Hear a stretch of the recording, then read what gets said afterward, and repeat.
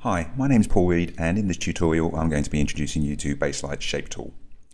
So here we've got an empty timeline with just a few ungraded shots in there, and I'm just going to use a keyboard shortcut S here to drop a shape strip in there and a grade strip.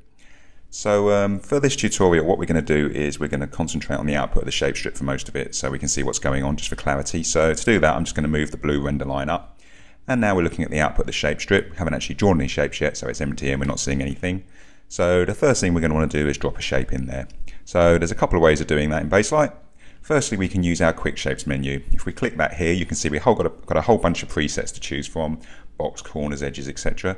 And to recall one of those, you just click on the menu option. So for example, if I want a vignette, just click on that there, and you'll see we get a default vignette there that we can start working with straight away.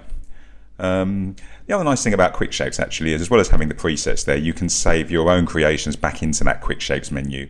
And you do that from the customize menu here. So if you click on customize, there's a sub menu quick shape presets which allows you to save back your own creations over any of those presets and rename them. So let's just undo that quick shape that we've dropped in there. The second way we create new shapes in Baselight is to draw on the image directly. Now to do that, the first thing you do is you select the mode. We've got a mode drop down here, and it's currently set to freehand, but we've got other modes like a rectangle, ellipse and edge.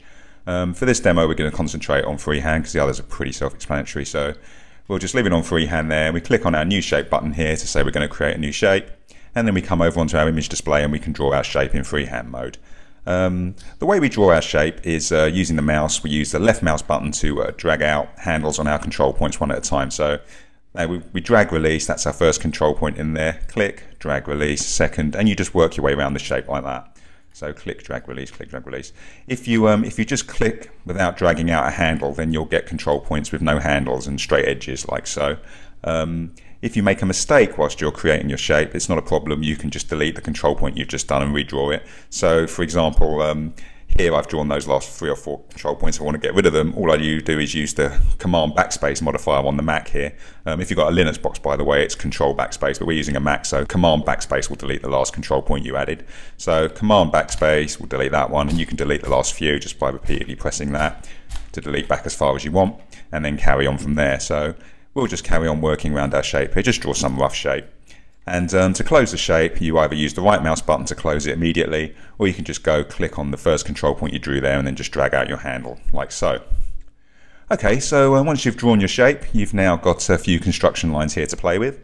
The first one we'll talk about is this blue box around the outside, and that's the Shapes Transform box. To adjust your shape using that, you can just click on any of the hotspots and drag them around. So if you want to rescale your shape in X and Y, just drag any of the corner control points here, and you'll see we can adjust the scaling in X and Y of our shape.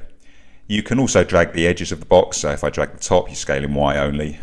Drag the right hand side to scaling X only. You can also move the shape around by this pivot control in the center, so you can click and drag that to move the shape around in its entirety. And you can also rotate the shape using the handles here, so you can just drag the handles to rotate it, like so.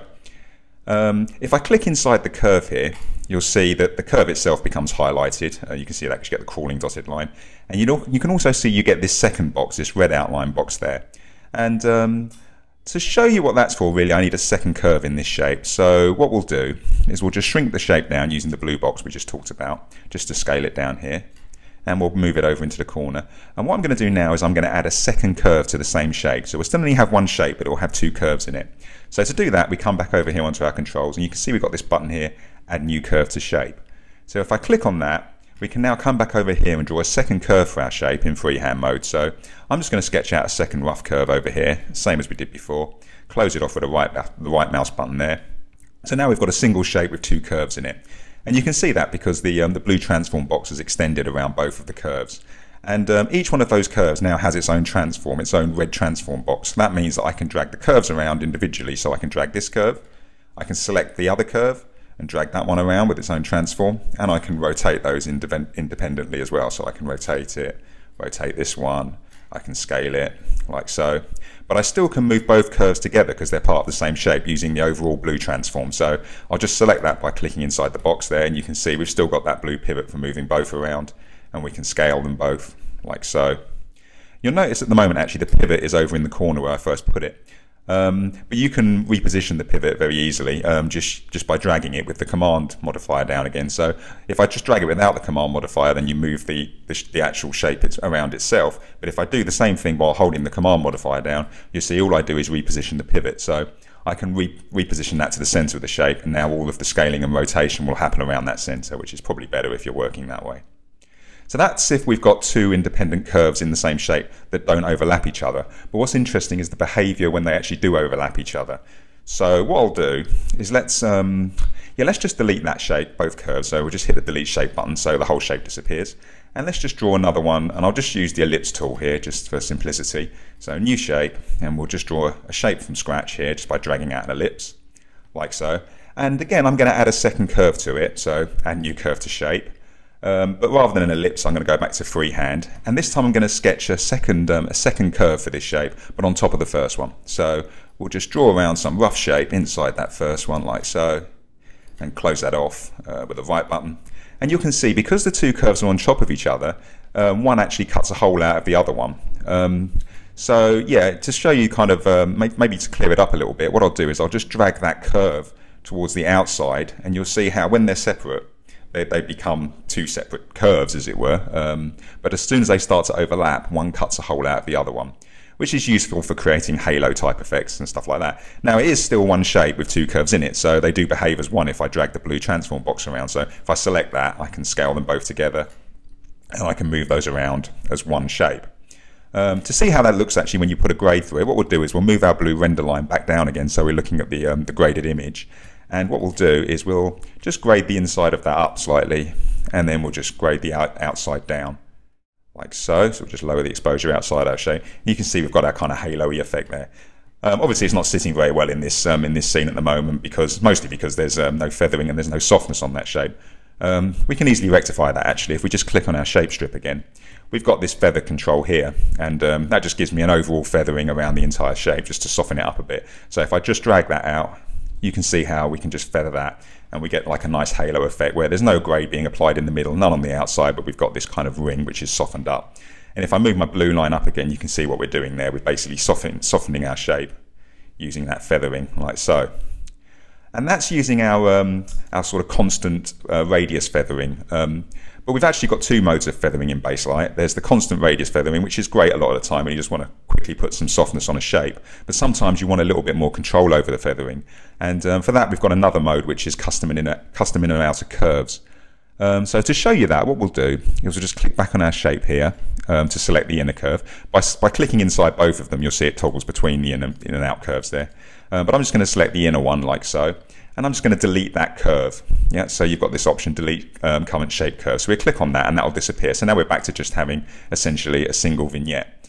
And we still only got our basic feathering on there with just a fixed radius, which we can modify. But we'll just click on this button here, custom in-out curves. And if I do that, you'll notice the feather radius slider disappears and is replaced with inner and outer scale sliders, which I'll come back to in a minute. And over on our image, we've lost our fixed radius feathering, and it looks like we've only got a single curve here, which is selected. But in fact, there are two curves there. There's this inner feathering curve, and if I click inside the shape again, you'll see that the color changes on the outside there, but it's still selected, and that's showing that we've actually got the outer feathering curve selected.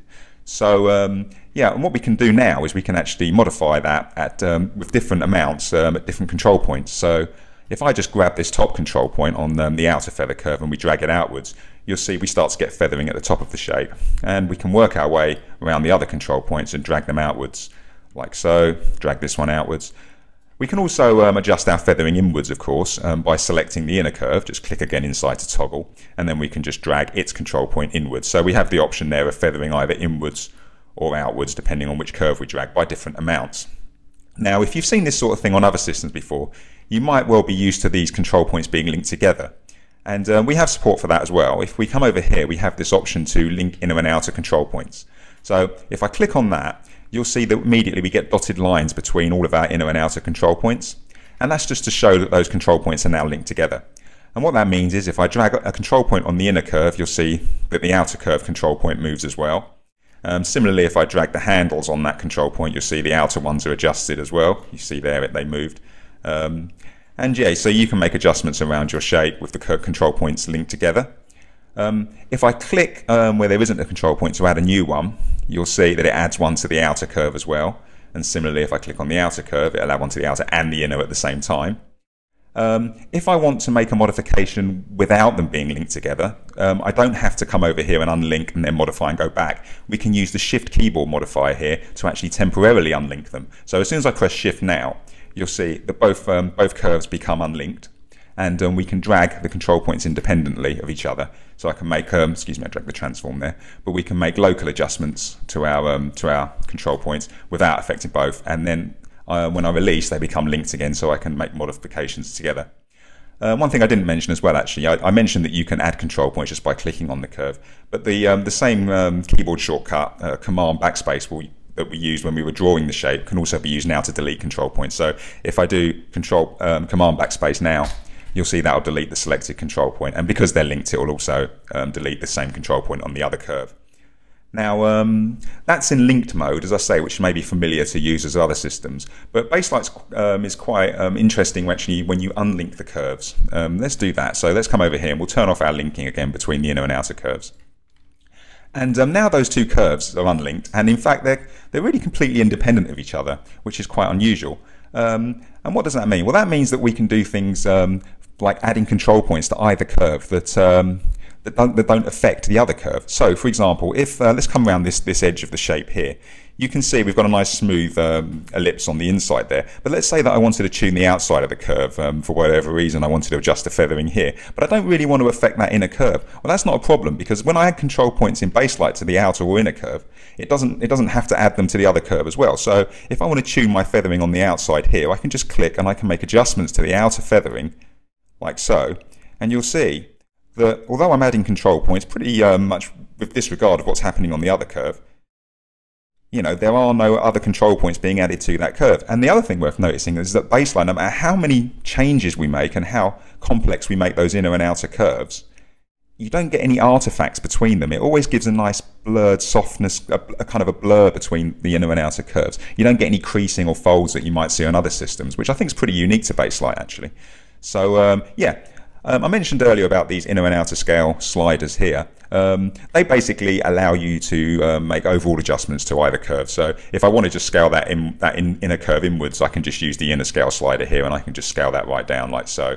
And we also have the outer slider here, so we can make it bigger or smaller quite easily just by dragging this slider around. The other way of affecting large amounts of the shape at the same time is to use multiple selection of control points. To do that, it's pretty straightforward. All you do is you just left click, drag over a bunch of control points you want to select, and you can see they all become highlighted. And then if I drag any of those, you'll see they all move as a group, you know, so you can just drag those around. If you want to take some control points out of a selection, because sometimes it can be, you know, you can't get all of the control points you want just by sweep selecting. Sometimes you'll pick some up that you don't want inadvertently. It's quite straightforward. You can just shift drag a box out to deselect some of those control points now. So let's say that I didn't want maybe, well, this one's kind of inset here. So let's say I didn't want that control point in my selection. If I just hold down shift and I drag out a box over that one, it will just take that one out of the selection there, but leave all the other ones in. Similarly, if I want to add control points to a bunch of selections, I can use the command modifier on the Mac here, or control modifier on Linux, and drag out a box. So hold that down, and if I wanted to add this control point over here, I just hold the command down, drag out a box, and now that one's been included in my selection set as well. And we can drag those around like so. In fact, what's quite nice as well about the inner and outer curve stuff in Baselight, I mentioned the two curves are completely independent, and one nice side effect of that is you can actually sketch out an inner curve, as we did earlier, and we can then just completely sketch out a completely different outer curve if we wanted to. So to do that, I'll leave my inner curve as it is, this kind of modified ellipse thing that we started out with, and I'm just going to click on my Create New Outer Curve button here. And we're in freehand mode, which is what I want, but I can now just trace out my outer curve from scratch with no regard whatsoever for how many control points there are on my inner curve. Just plot it out. You can imagine I could be rotating around some shape, some object here in the image. And then we'll just close our shape off. And you can see we've got a nice smooth, kind of blurred fall off between those two, even though we've got a very complex outer curve with a completely different number of control points to the inner curve. And the other thing to remember is all of this stuff is keyframeable in Baselight, because you know you want your shapes to animate over a period of time. So just to show you that, what we'll do is we'll leave it here on the first frame, this shape that we've drawn, And we'll just drop a keyframe on there using this keyframe button on the shape motion, and we'll set it to be linear as well. And what we'll do now is we'll scrub a little bit along our timeline, like so. And yeah, down here we're just going to make some changes to our shape to make it very different to the first one, basically, just to highlight, just to illustrate the point. So maybe I'll scale, let's make it bigger, so we'll scale the outer one out a bit, and I'll even drag the control points around to make it, you know, as difficult as I can, really. So, you know, completely different, completely arbitrary outer shape, like so. Drag that one in. Maybe adjust the inner one as well. What we'll do actually is we'll select all the control points on the inner curve. Maybe move it over here, so move it over into the corner of the outer curve. Actually, what we'll also do, let's move a few of the control points and then maybe add a couple, so make our inner curve just completely different to it as it was at the first keyframe. Maybe rotate the shape around and scale it. Anyway, you get the idea. Just create something very, very different. And you'll notice now if I scrub through here like so, you can see it's animating between the two. And you know, no matter where I stop here, say halfway between the keyframes, you still get this really nice fall off, this really nice blurred effect. There's no creasing, there's no artifacts between the two curves, which again, as I said earlier, I think is pretty unique to Baselight. And okay, just to finish off, I'll show you kind of a more practical example of that, simpler example, but you know, something which you may find more interesting. What we'll do is we'll go back to the first frame. We'll just delete that shape and start from scratch, actually. And let's go back and look at our image. So just move our render line down. And what we'll do is, you know, let's drop a vignette on here first using our quick shape option. So we'll drop a vignette on. We've still got our in or outer grade on there. So you can see we've got our vignette. If we look, that's the shape, and you can see the in-out grade there. Well, if we show before and after, you can see what we've done. It's a pretty good vignette, but the problem I've got is I don't like where it's focused. It's focused on the center of the screen. I like the way the fall off kind of rolls off towards the edge of the screen. If I go up, you can see that's because obviously the feathering rolls off constantly towards the outside. But I don't like the fact the actual center of the vignette is centered over here and not on the guy that we actually want to chase as he rides off into the sunset. So what we'll do is we'll turn on our custom inner outer curves again. And you can see we've got a hard edge shape here because we haven't actually got any custom feathering yet. And what we'll do is we'll position that where we want it on the first frame. So let's just scale that down a bit like so and move it over here. And maybe tune the control point slightly. We'll drag that one up a bit. Drag this one maybe down. Oh, doesn't have to be perfect. Just something like that. Like so. And I said I like the way that on the when we had the fixed radius feathering, I like the way it kind of fell off to the edge of the screen. So what we'll do is we'll actually emulate that. Even though we've got our center offset here, we'll still have the outer curve fall off pretty much the edges of the screen. So again, we're just going to do create new outer curve, and I'm just going to select an ellipse, and we'll just drag out an ellipse basically centered around the center of the screen. I don't know, something like that, like so. And you can see now our feathering, if we look at the shape, you've got this kind of fall off across there, and we can tune it, obviously. We can tweak our control points around, we can move them in context if we wanted to, so we can tweak where our control points are. But the nice thing about this is, I like the fact that we've got the center of the vignette over here on this guy, but you know, the outside of our vignette is to the edges of the screen. And we can tune that. Let's maybe select the inner one and maybe scale that in a bit. Like so, maybe reposition it slightly by selecting all the control points and drag it where we want, you know, something like that. And if we look at the overall effect there, I think it's a nicer effect because now the vignette is centered more over here. The thing is, of course, that if we go back to the shape, if we go back and we look and we select the shape so we can see what's going on, if I scrub further through the shot, you can, as I mentioned earlier, he kind of rides off into the distance. So what we'll do is we'll go back to the start of our shot and we'll make sure we've got a keyframe there. Again, I'm just going to use linear motion for this. And just to give you an example, what we'll do is we'll scrub further along the shot to when he's kind of off a bit into the distance. And all I'm going to do now is I'm just going to scale my inner curve down a bit so it's kind of the right size. And I've already got all the control points selected there. So we can just drag that vignette and refocus it over here like so. So that's quite nice now in that if I scrub between the two, you can see that just the center of the vignette is animating. As I go backwards and forwards over that, you can see. But the outer curve is still saying fixed. We're still feathering out to the edge of the screen. So that's quite nice. So on the first frame, we got quite a nice effect. And if we stop anywhere between the two there, you can see the vignette kind of tracks him, but only on the inside. The outside is still fixed to the outside of the screen. So that's a slightly more practical example, simple example, but slightly more practical than the one I was doing earlier. So hopefully that's been a reasonable introduction to some of the features of the Shape tool. And yes, thanks a lot for listening.